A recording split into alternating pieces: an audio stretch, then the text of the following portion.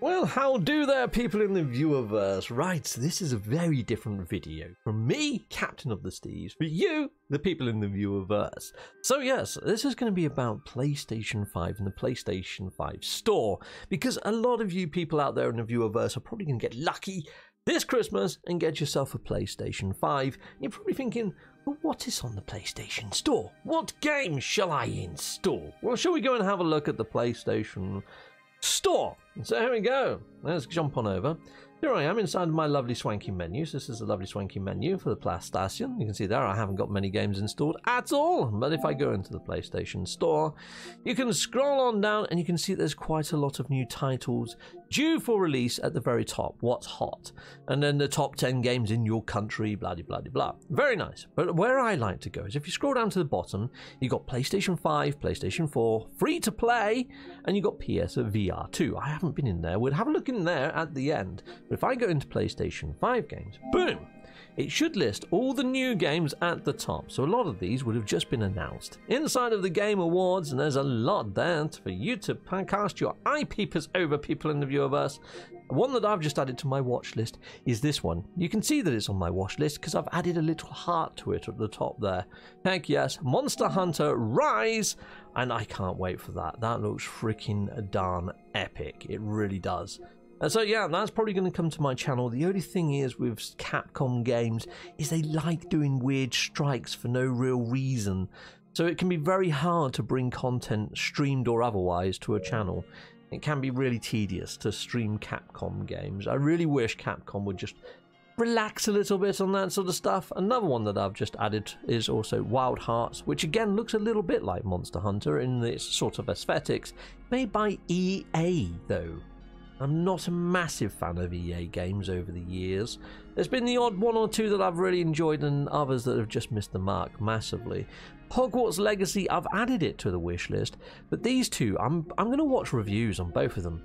There's things with both of them that make me feel very skeptical about those two titles.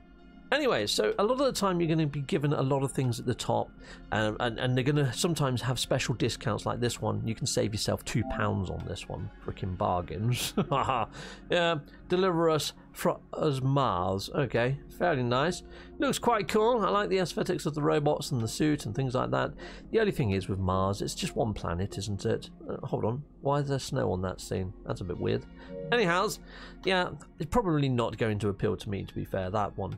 Then you get stuff like this. It's got a very interesting looking sort of thumbnail, doesn't tell you a price, it just says that it's just announced, and you end up clicking on them and taking a look, and it looks like a freaking Mega Drive game. Yeah, from back in the day. But it's quite a cute little robot, isn't it, that one? It is quite sweet.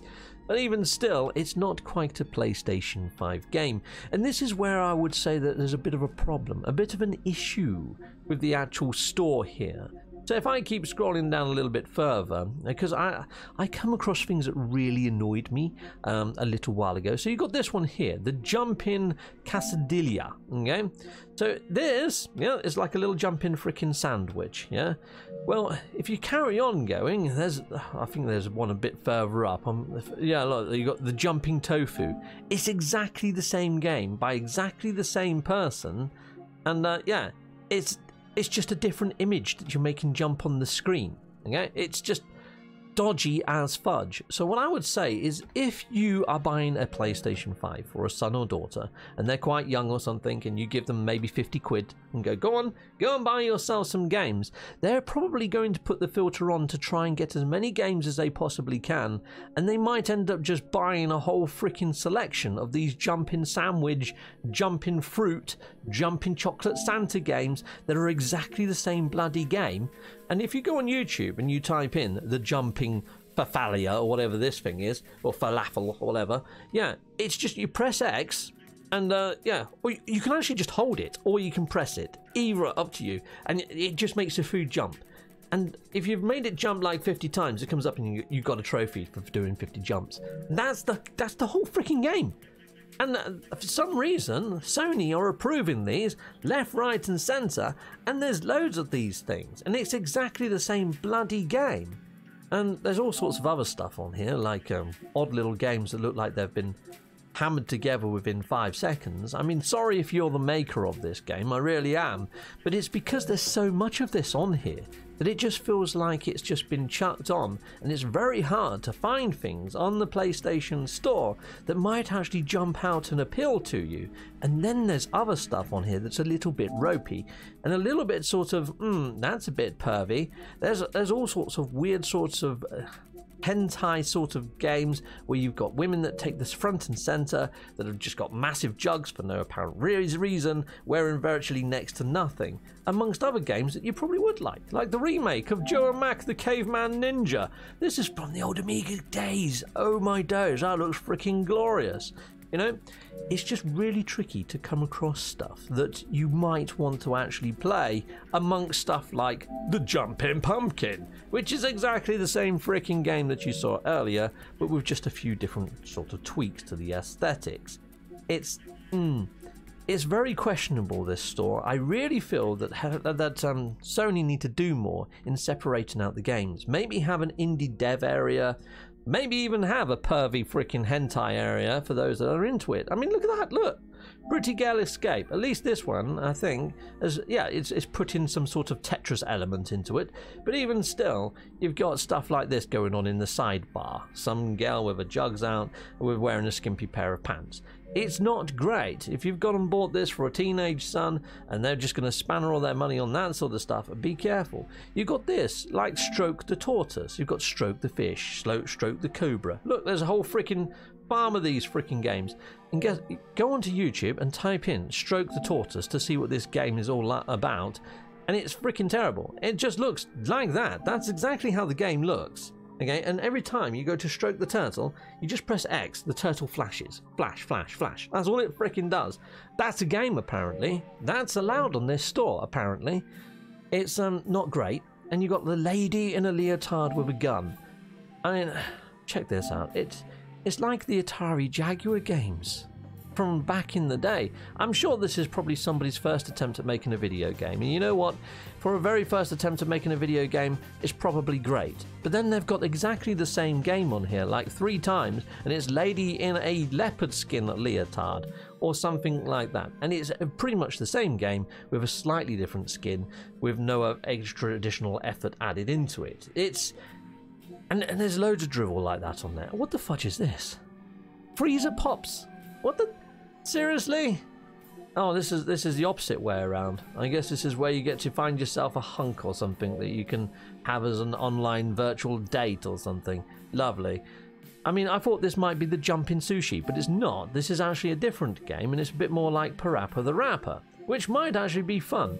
It could be quite easily lost, though, amongst all those Jumpin' Frickin' Fruit games. I mean, let's face it. You've got Tunic here, which is a little bit of a Zelda-y clone. Quite nice as a Zelda-y clone. It's more isometric, though, but it has that sort of whimsical Zelda sort of look with the little shield and the sword and stuff and the little green tunic. Very quite nice indeed, graphically beautiful. If you do want a Zelda clone, check this out as far as Zelda clones go. Look at this, mentals. The trailer's a bit weird because it throws in a load of real life sort of situations too. There you go, I'll shut up for a second.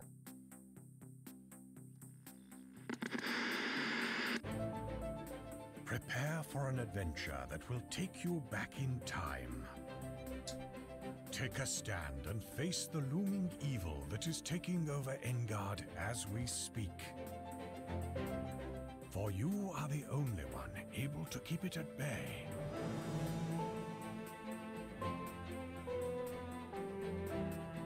But don't fret, for you will find powerful runes and artifacts along your journey. So yes, I think you can agree, that is very Zelda-y cloney, isn't it? But yeah, there's all sorts on here. I mean, there's some where you kind of click on it, you kind of half expect to know what it's going to be. I mean, look at that, it's just... It's wrong.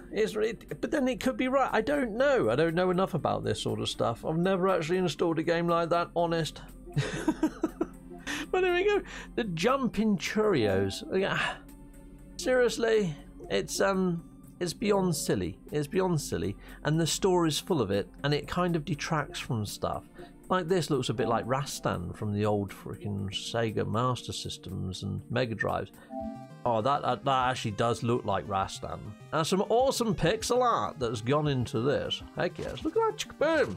Even got the same sort of sword swing. Ow! Yeah, take that, you! Haha! Nice.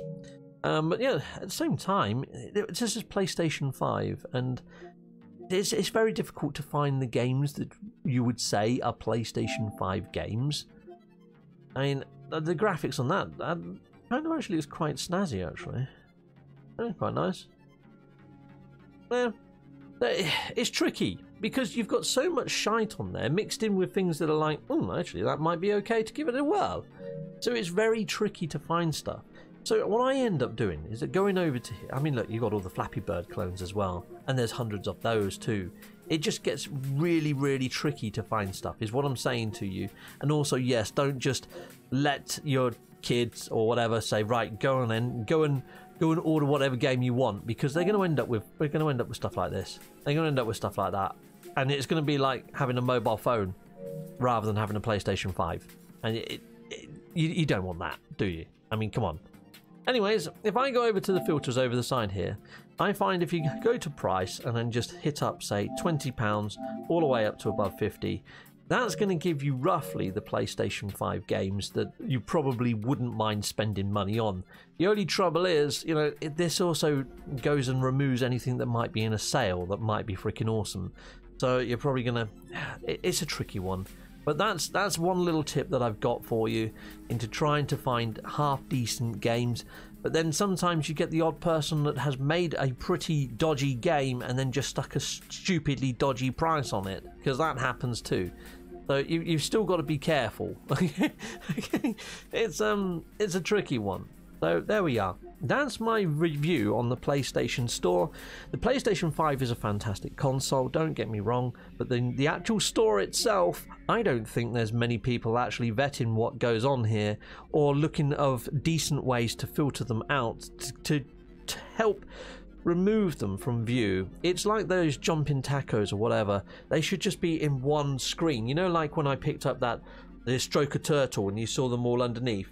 That should be it. So if you clicked on one, it shows all of them, and then that's it. They're bundled or something. Because yeah, it's craziness having them like that. It's odd. It's odd that there's no sort of vetting going on inside of this store. Let's put it that way. Anyway, people. Oh, Project Zero. Oh, I used to like that back in the day. You're only armed with a camera and you have to take photos to see the ghosties. It can be really freaking freaky. And the actual story was very freaky deaky as well. That was quite cool. That might be something to bring to the channel maybe one Halloween. Yeah, pretty darn awesome. But there we go, peeps. That'd be awesome in VR if they had that game in VR. In fact, you know, like the old Supernatural, the TV show, it'd be awesome if there was a video game based on that, wouldn't it? Going around hunting werewolves, vampires, ghosties, demons, all sorts of other shenanigans. Yeah, there you go. I bet this one looks a bit dodgy. $24.99. Let's have a quick look. Well, it might not be actually. That might actually appeal to some markets, you know. It's tricky to know whether there's a decent title or whether somebody's just chucked something together within 5 minutes and chucked it on the store. There we go, people. That's my overview of the actual PlayStation Store. So the PlayStation 5, awesome console. PlayStation Store needs some freaking work. You would have thought that Sony would have been on it, but obviously not, from what I'm seeing. But there we go. That's my gripes with the PlayStation Store. And yeah, if you are getting the PlayStation 5. Hope you enjoy it on your Christmas. Heck yes. Until next time. Goodbye, and goodbye again.